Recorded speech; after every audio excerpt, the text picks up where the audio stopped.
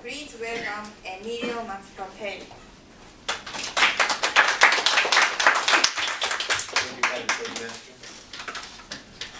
Today, they have a speech that talks about, I forgot, a speech that I was going to talk about today. And oh, I apologize, I forgot.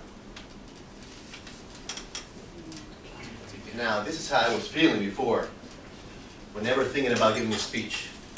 In my mind, I couldn't even conceive the idea of giving a speech. And I started to think about this one day when I said to myself, what would I do in ideal circumstances with my life if I could choose? I said, well, the ideal life would be for me traveling the world, speaking in public, and making a living out of that, right? The ideal. There was something telling me, you're not that. Don't fool yourself. You're not the speaker. I kept hearing this voice. So there it was, my biggest dream, standing right in front of my biggest fear, like held by the fear, like a hostage. So I said, I'd rather let this go, forget about this wild dream of mine, just stop wasting my time. Or I should just go for it, pursue it, and just beat whatever is holding me back. And the first choice, well, it's easy. I just can let it go and do something else. But what would I do anyway? Being uncomfortable and do what I love? Well, I chose that. Being uncomfortable and just go for what I want.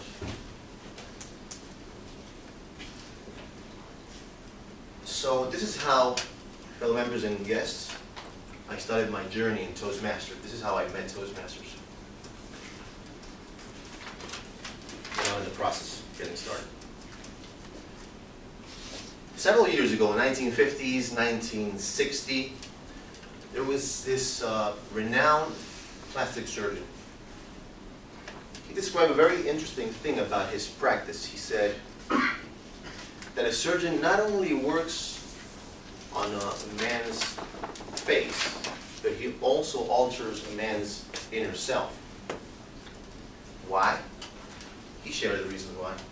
He said, he shared part of his practice. He said how many clients walked into his consultation with all these unworthiness thoughts about themselves, just feeling ugly, wanting to change something in their lives, and they thought about changing their exterior.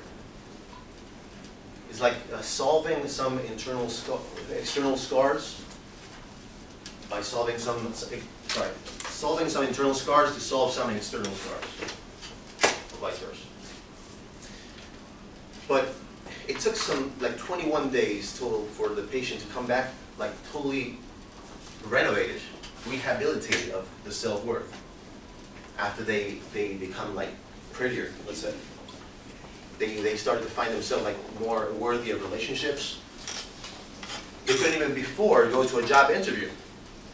That's how they felt about themselves.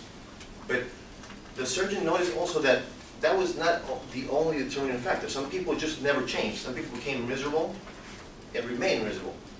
So the surgeon said it's not really about the external change, the thing. Some people remain the same. Some people become confident and remain confident. So he observed like there's some other, he called face of the personality, that was the thing that changed really. That thing he called face of the personality is the one in charge of, for a person if they change, you can change your whole life. The surgeon's name was Maxwell Maltz. And his book that I also recommended, PsychoCybernetics. With his book he revolutionized the concept of self-image in the history of psychology. He described it in a very interesting way. He said, if a plane takes off from London to New York, right? The pilot sets up the destiny, let's say the GPS, let's call it, takes off and puts the automatic pilot. So the plane is going to go straight to New York, unless there's some unpredicted turbulence where the plane deviates a bit. But ultimately, it will reach the destination. But the plane has these deviating mechanisms. As soon as the plane gets out of course, the mechanisms will pick that signal up and put the plane right on course back to its destination. So he compared the mechanisms with the personality, with the self-image. He said, unless you adjust that, you will still get the same destination, which are the results. That's the only way you can just restructure yourself in order to change results in your life.